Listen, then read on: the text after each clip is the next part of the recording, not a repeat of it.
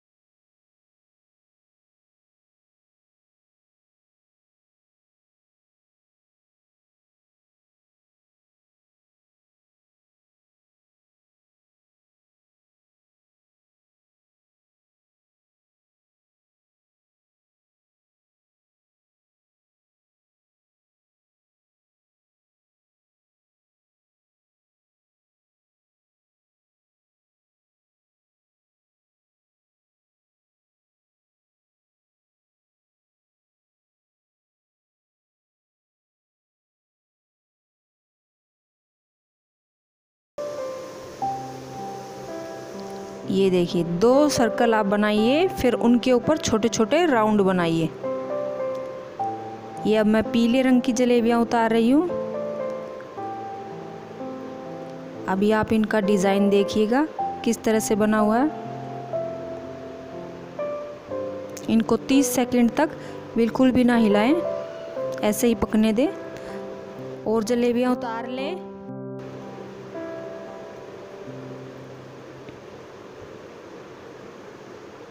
खाने में बहुत स्वाद होती हैं जलेबियाँ।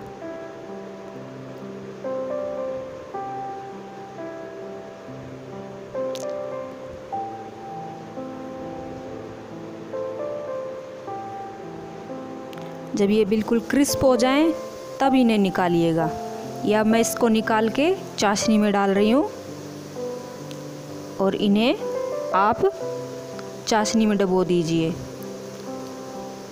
इनको पलटते रहिए ताकि इनमें चाशनी जाती रहे।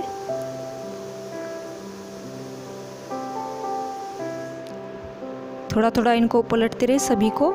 ये मैंने एक निकाल ली है, ये चाशनी में काफ़ी देर से पड़ी थी। इसको झड़काइए थोड़ा सा और ये देखिए ये मेरी काफ़ी जलेबियाँ बन चुकी हैं।